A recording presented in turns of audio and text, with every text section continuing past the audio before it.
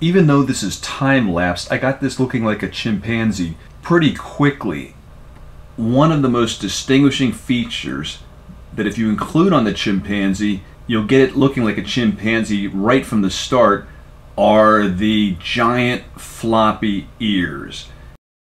And there are a couple different species of chimpanzees, but the standard chimpanzee that you see most often in movies, not the bonobo, which have smaller ears, but the pan-troglodyte chimpanzee have these giant floppy ears. And gorillas, ironically, have small ears. At a certain point in this video, I morph back and forth from a chimpanzee to a gorilla, and it will drive home some comparative anatomy between chimpanzees and gorillas, which will be really helpful to understand the chimpanzee form, because sometimes you can understand something by what it is, but also by what it's not. But once you do those giant floppy ears, holding the mouth forward, giving it a brow ridge, flatten the nose, give them beady little eyes and a small brain case, and it starts looking like a chimpanzee pretty quickly. To see what an actual hybrid between a gorilla and a chimpanzee would look like, take a look at these morphs. One of the most obvious things when you start off with a chimpanzee and then you morph it to a gorilla is the ear size. The chimpanzees have giant floppy ears. Of course, their ears vary from chimpanzee to chimpanzee, and the bonobos have different ears than the conventional chimpanzee, the pan-troglodyte chimpanzee, which is related to the billy ape.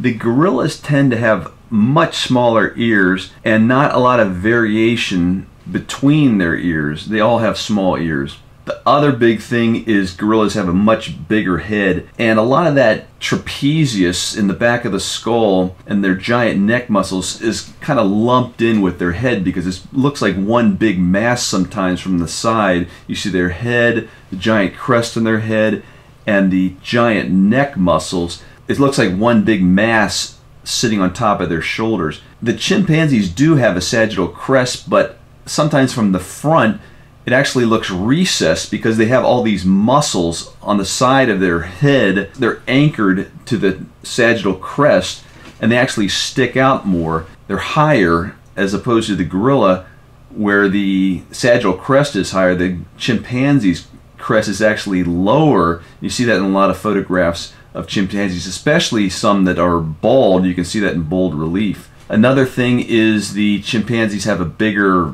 muzzle, it looks like. Now that might not be all bone structure, maybe that's fleshy tissue, but their mouths tend to stick out more, just kind of like their ears. They have floppy mouths, chimpanzees do, and they have floppy ears as well. There's similarities between the noses. The bridge of the nose, the chimpanzees are a little broader, and the gorillas have a thin bridge to the nose. But there's not a lot of difference between their noses. The gorilla's nose tends to go down closer to the mouth. There's not a lot of distance between the lips and the lowest part of the nose on the gorilla. Not so much with the chimpanzees. There's more, mug, orbiculus oris, the muscle that goes around the mouth. You can see that whole area is between the lowest part of the nose and the lip is taller in the chimpanzee than the gorilla.